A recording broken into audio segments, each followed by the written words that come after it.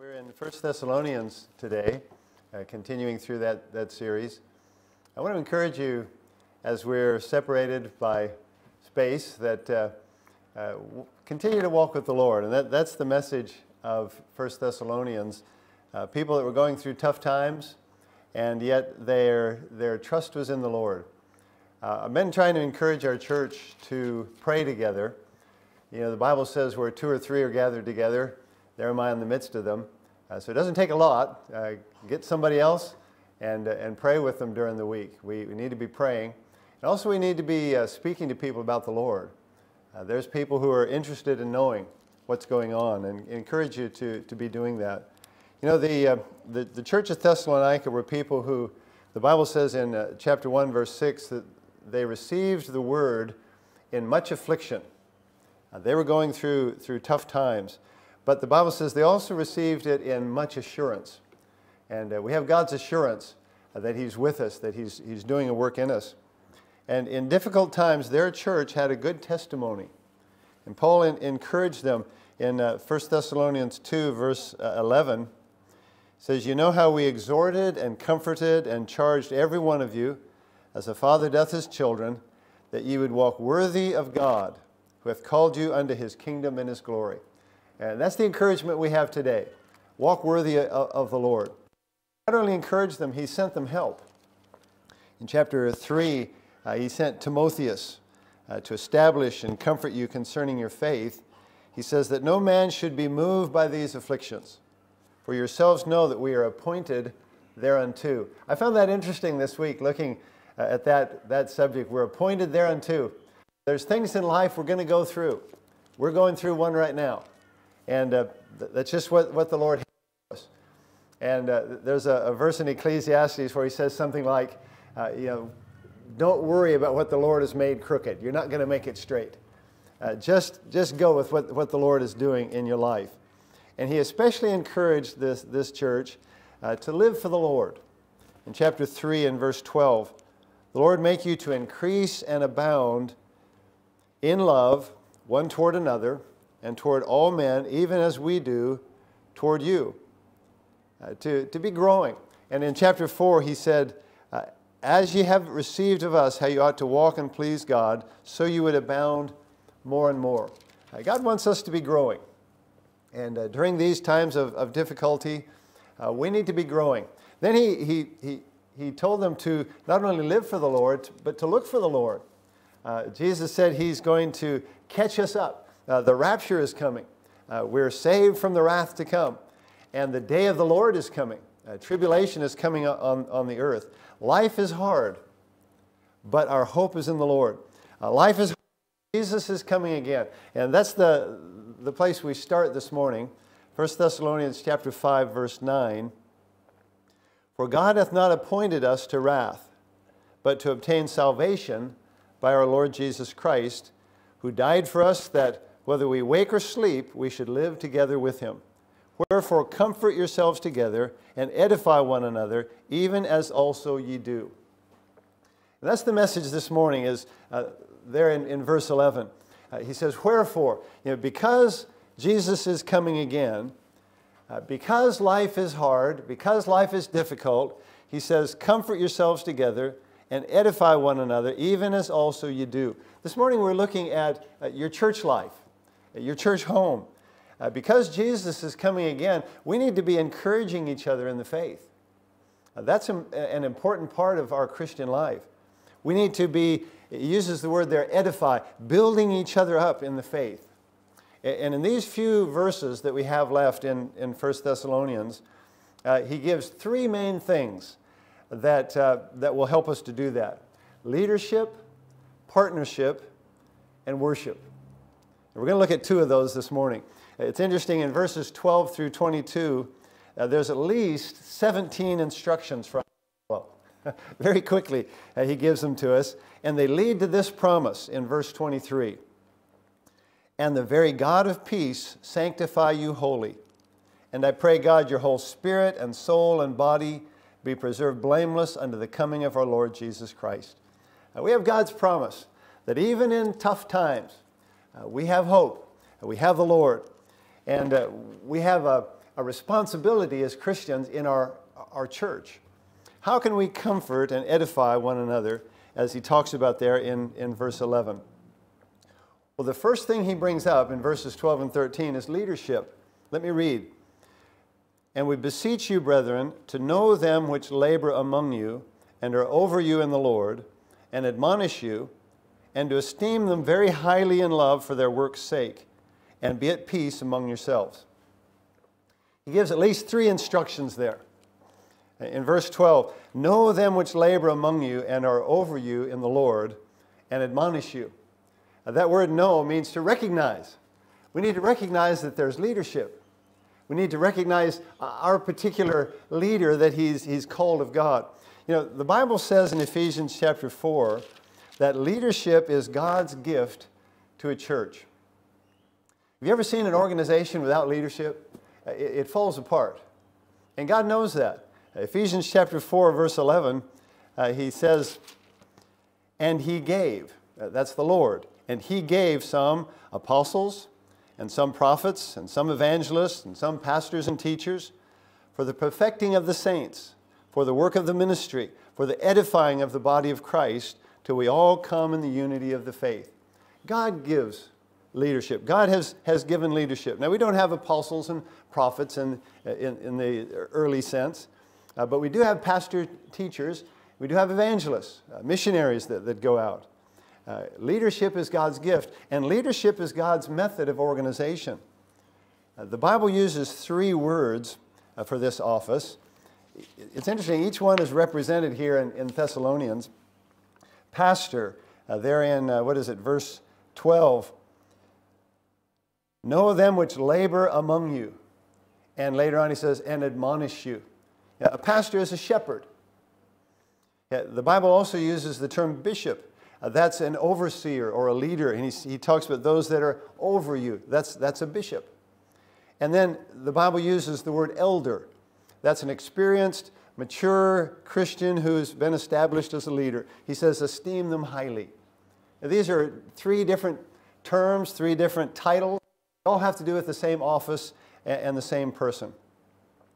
And these leaders, as the Bible talks about here, number 1, they labor among you. There's an old expression, familiarity breeds contempt. Don't let that happen in your church.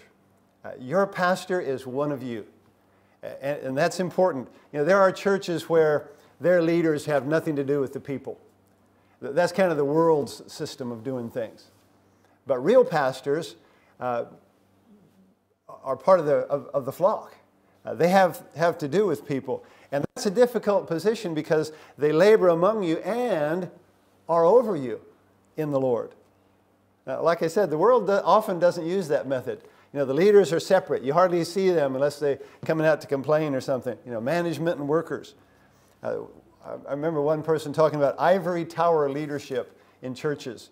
Kind of the Rapunzel way of doing things. Every once in a while they come out and let their hair down.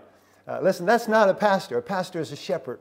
A pastor is to be among you, but they're also to be over you. And he uses the expression, admonish you, and admonish you. The same word is used in verse 14 when he says warn. It's the exact same word in the Greek. A pastor is to warn you. A pastor teaches and preaches and warns. And God says, as Christians in our church, we're to submit to that. Hebrews chapter 13 and verses 7 and 17. Hebrews 13 verse 7 speaks particularly about church leadership when he says, remember them which have the rule over you, who have spoken unto you the word of God, whose faith follow, considering the end of their conversation.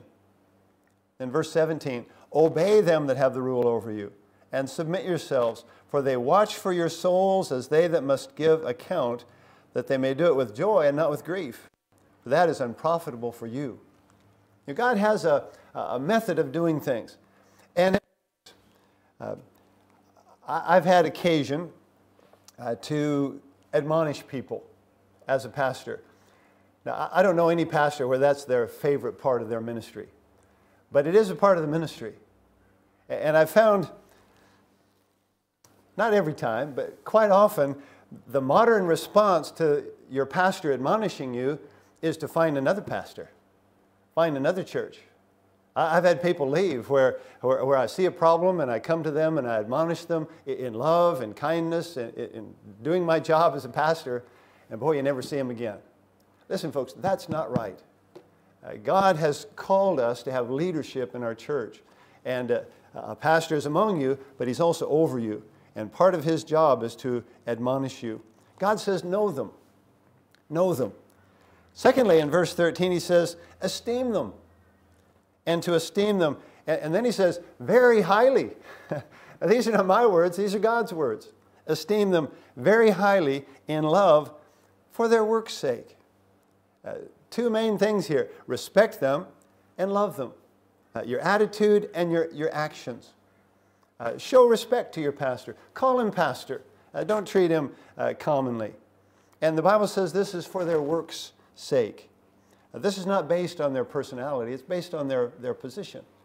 Love, when you love your pastor, that involves action. I was thinking this week, some of the best ways you can love your pastor is just to be faithful and to respond to the word and win people to Christ. Do the work of the ministry. Do your part. That'll be a blessing to him. God says, know them, esteem them. And then the third thing, and be at peace among yourselves. When a church has problems, it's such a sad thing. I've been in churches where there's been things going on, and it just really spoils what God intends to be going on. Leadership will help this. When leadership sees problems, they can help people to resolve them. But being at peace among yourselves will help leadership as well. In verse 14, as we go on down, he talks about not being unruly. We don't need unruly people in the church. In Philippians chapter 2 and verses 2 through 4, he's basically talking here about not being selfish.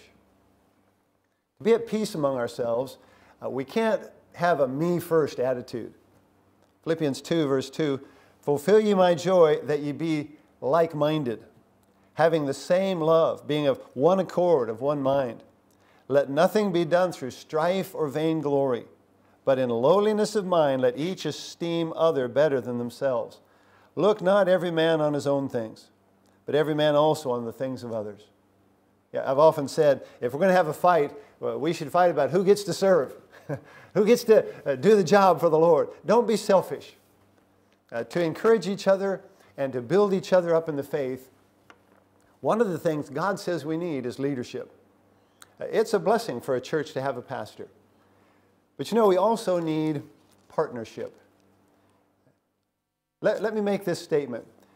God expects you to be a faithful part of a church. Let me say that again. God expects you to be a faithful part of a church. Look at 1 Thessalonians 5, the end of verse 13 says, be at peace among yourselves. Now we exhort you, brethren, warn them that are unruly, comfort the feeble-minded, support the weak, be patient toward all men. See that none render evil for evil unto any man, but ever follow that which is good, both among yourselves and to all men. Partnership. There are responsibilities you have as a member of a church, and you should be a member of a church. You should have a commitment to a body of Christ that's functioning for the Lord and is scriptural. There are actions, responsibilities that God gives us as church members.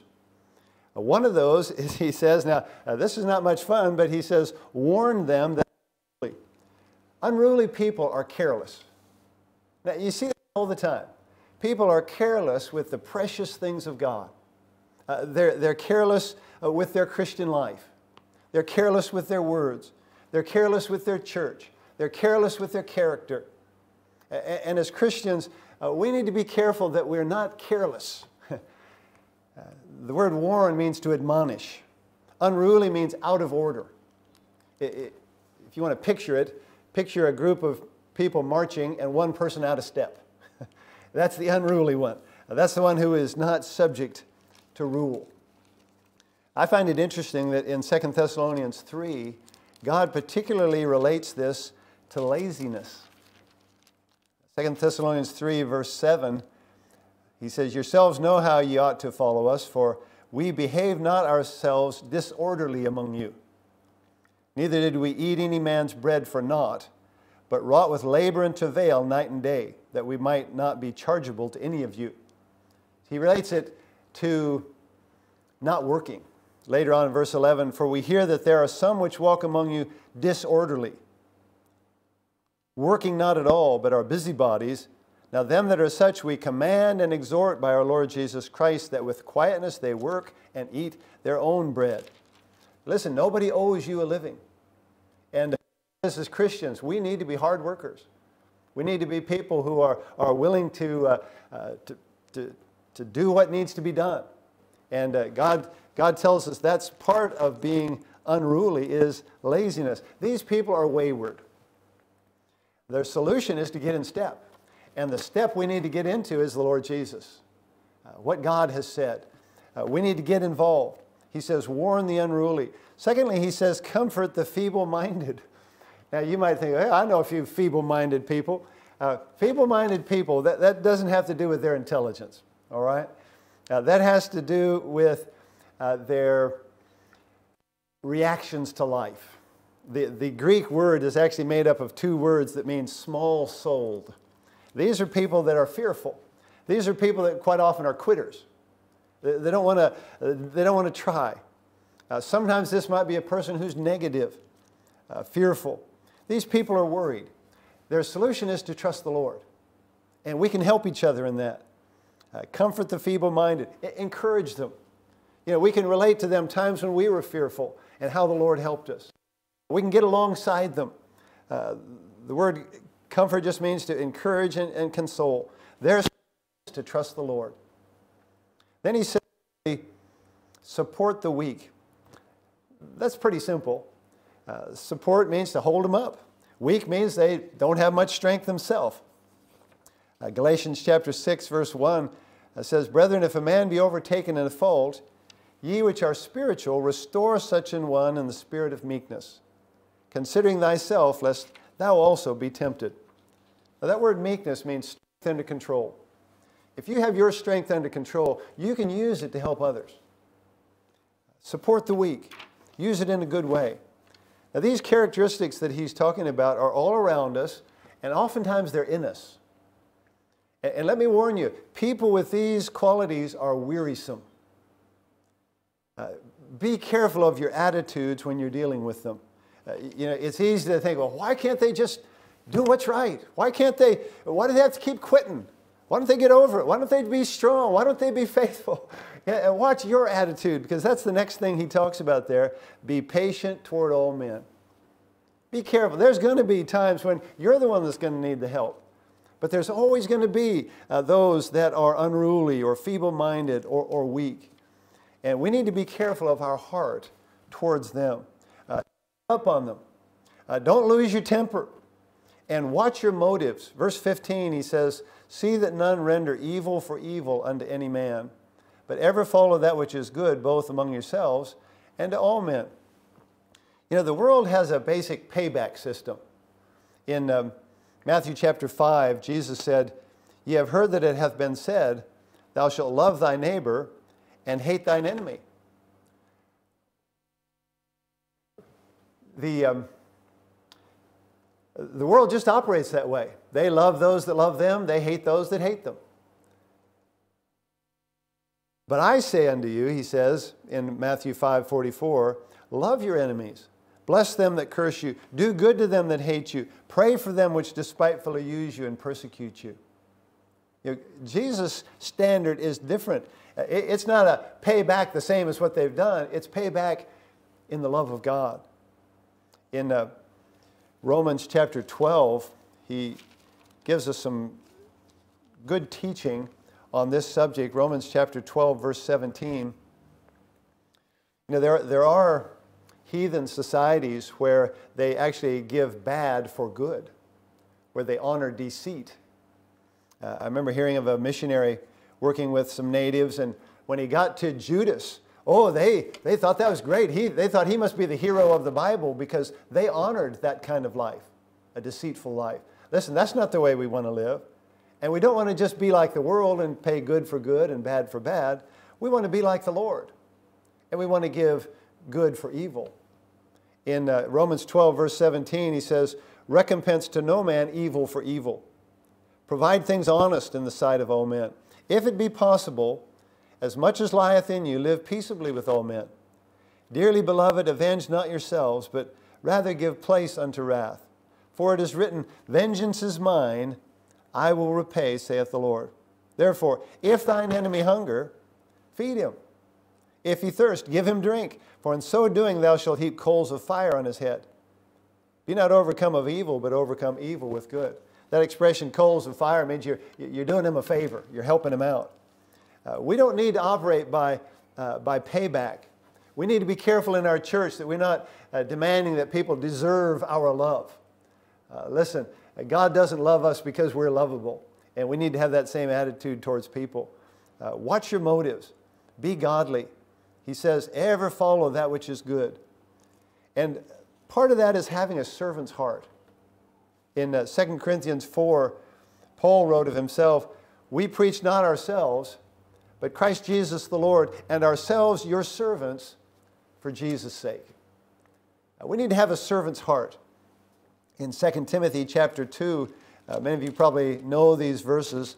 The servant of the Lord must not strive, but be gentle unto all men, apt to teach, patient, in meekness instructing those that oppose themselves, if God, peradventure, will give them repentance to the acknowledging of the truth, that they may recover themselves out of the snare of the devil, who are taken captive by him at his will. We need to be doing our part in being a blessing to others. There'll come a day when you'll need someone to do that for you. And to do that, we need the fruit of the Spirit. Our actions come from our heart. And when we respond in hateful and ungodly ways, it's because that's what's in our heart.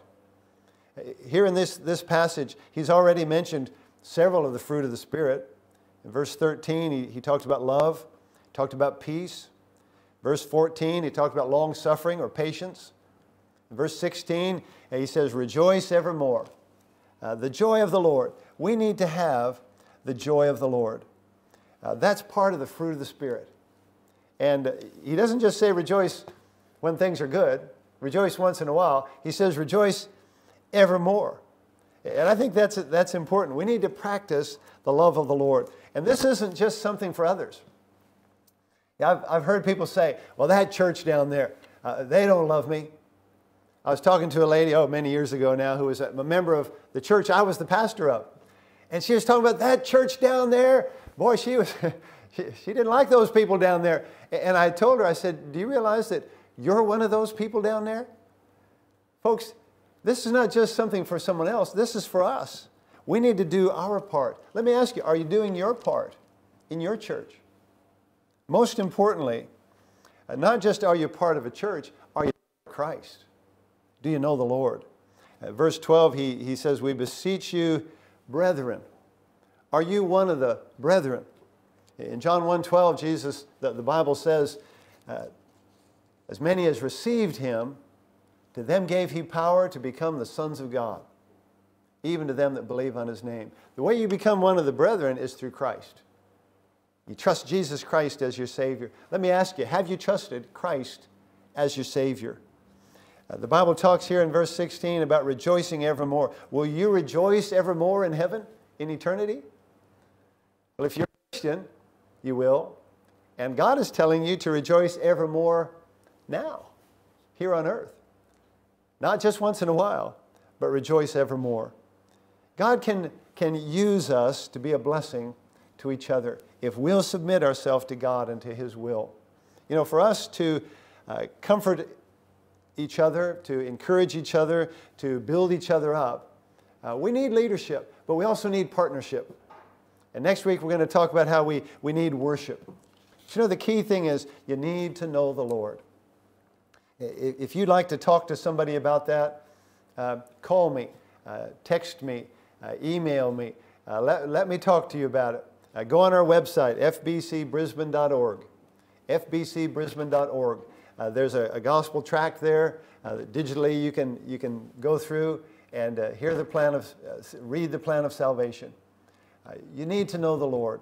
And if you know the Lord, you need to be committed to obeying His word. Wherefore, and he's talking there about the troubled times that they were living in, the troubled times that are coming. Comfort yourselves together and edify one another, even as also you do. You know, this separation that we're experiencing, it's really contrary to a church. A church, the word means assembly. God wants us to assemble, and we will physically. Right now we're doing it electronically, some strange ways. But don't let that push you away from the things of God. Get serious about the things of God. Number one, know the Lord. But as well, follow His word and be committed to praying with and for other believers and reaching out to the lost. Let's go to the Lord in prayer. Father, thank you so much for your word. Lord, thank you for our church. Thank you that we can serve together and serve you as brothers and sisters in Christ. Lord, I pray for those who are struggling, some with difficulties with their jobs, some with difficulties physically and in their health. Lord, we need your help. And Father, we need to help each other. Help us to draw together as a church as best we can. Lord, help us to love you and to honor you. And Father, we pray if there are those that are not saved, that your Holy Spirit would convict them, that they might repent and believe and trust you as Lord and Savior today. Thank you. We pray this in Jesus' name. Amen. All right. God bless you. Thank you for coming today.